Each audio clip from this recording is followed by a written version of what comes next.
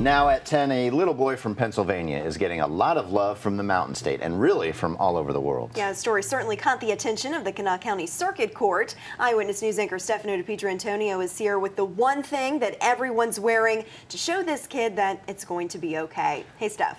Hey there, Whitney and Rick. It is simple. It's an eye patch, which Jaxon Ford has to wear potentially for the rest of his life. Doctors had to use a laser on his eye, treating him for retinal blastoma, a form of pediatric cancer in his eye. And the whole world now is showing him patches are cool. At first, Jaxon Ford was not thrilled to wear a patch over his left eye. The Chester Springs, Pennsylvania boy is fighting retinal blastoma, a form of pediatric cancer. His mom's from Morgantown, so family and friends here in the Mountain State are working hard to show him it's going to be okay, using the hashtag patchesarecool.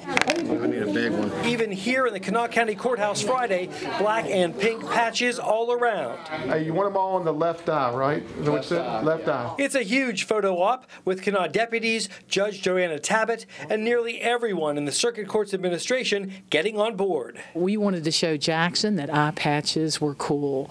He's fighting pediatric cancer, and we wanted to let him know that there were people in Charleston, West Virginia that were backing him up. Here's Jaxon posing with his signed Mountaineer Basketball and a team photo with the players sporting their eye patches. Even the elf on the shelf showing Jaxon some patches love.